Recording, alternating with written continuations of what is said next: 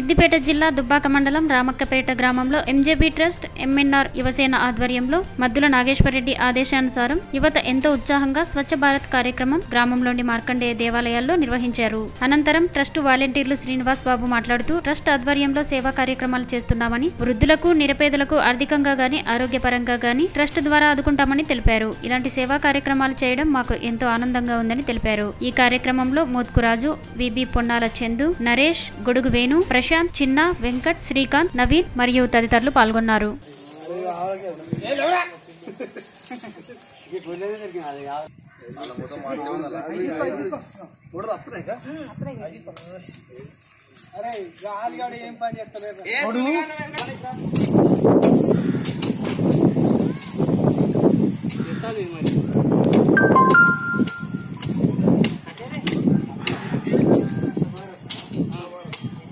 MNR మరియు MGB trust ఆధ్వర్యంలో మద్దుల నాగేశ్వరరెడ్డి ఆదేశాల మేరకు స్వచ్ఛ భారత్ నిర్వహించడం జరిగింది.